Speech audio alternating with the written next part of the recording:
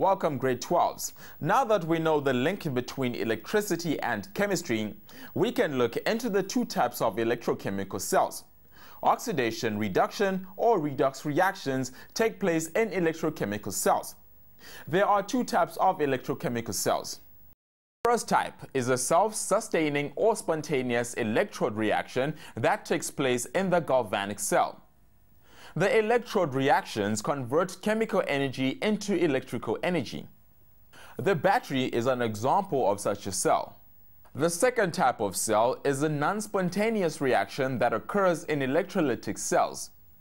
The electrode reactions are sustained by a supply of electrical energy. In this cell, electrical energy is converted to chemical energy.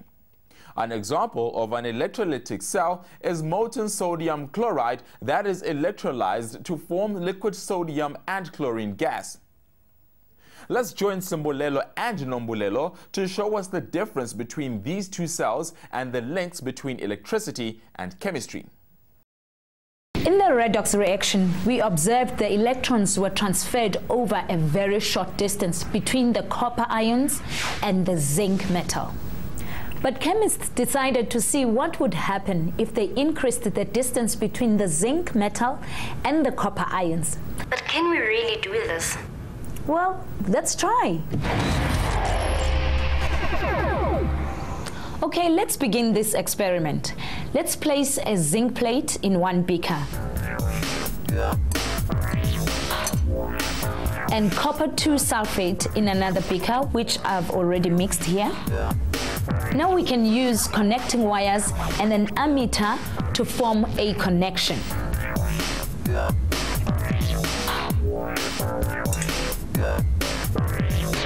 What do you notice? There's still a 0 reading on the ammeter. That means we can't detect any movement of charges. What do you think the problem is? Could it be that there's no solution around the zinc plate? Zinc ions can't move from the solid into air. That's right, Nombulelo. We expect the zinc atoms on the zinc plate to form zinc ions. So we need to add a solution to the zinc beaker. The solution I'm adding is zinc sulfate, which I've already mixed here. A zinc plate in a solution of zinc sulfate is called zinc half cell. We also want copper ions to be deposited from the solution. Can we add a copper plate into a copper sulfate solution in the second beaker? Let me try.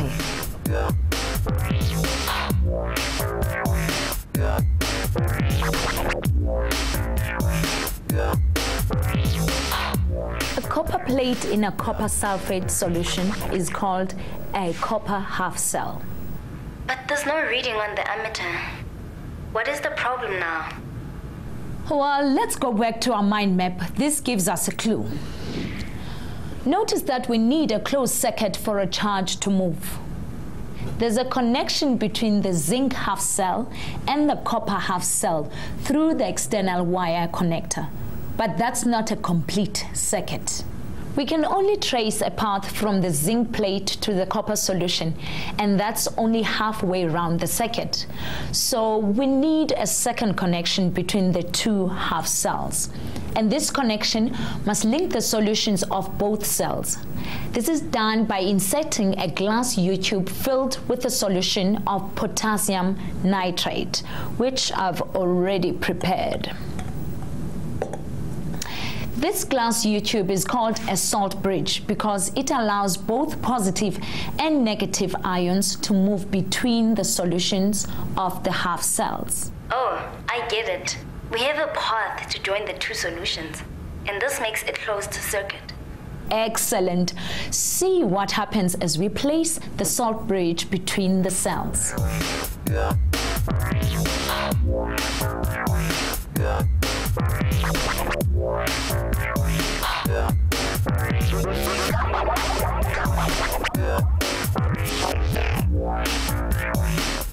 There's a small reading on the ammeter. Yes, a redox reaction produces electricity when we connect the two half cells in a closed circuit.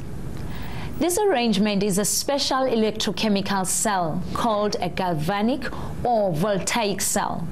During the chemical reactions taking place in the half cells, the chemical potential energy is converted into electrical potential energy. We can measure the potential difference between the zinc-copper half cells using a voltmeter. That means we can update our mind map by writing in the word electrochemical cells between electricity and chemistry. I suggest we also add in the term redox reaction and show that a redox reaction produces a potential difference in a galvanic cell. I see what you meant. Electricity and chemistry are really related.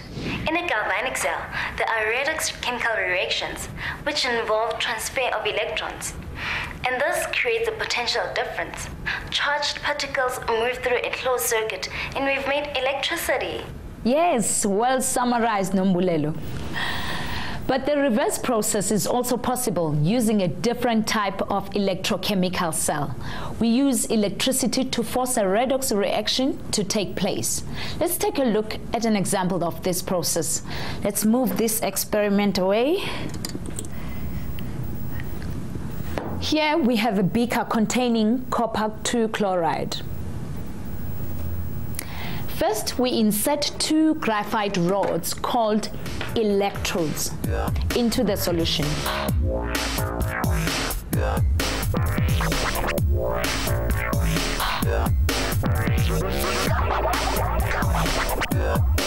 Then we connect the electrodes to a power supply and see what happens.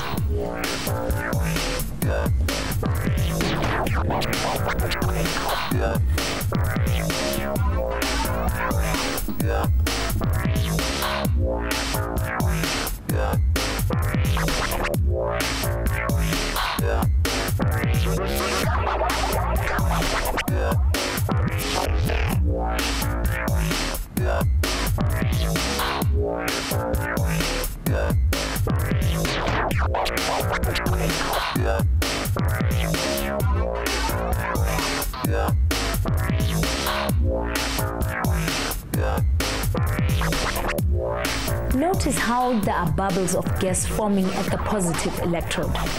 And at the negative electrode, a red-orange coating of copper appears on the graphite electrode.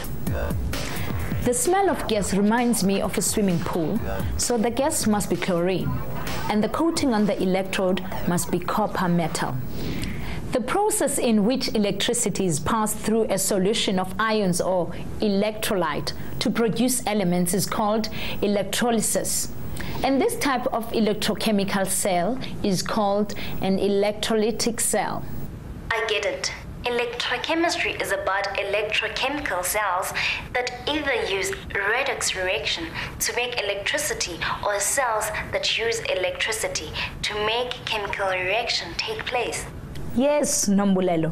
It looks like you have a good picture of how electricity and chemistry are linked in electrochemistry.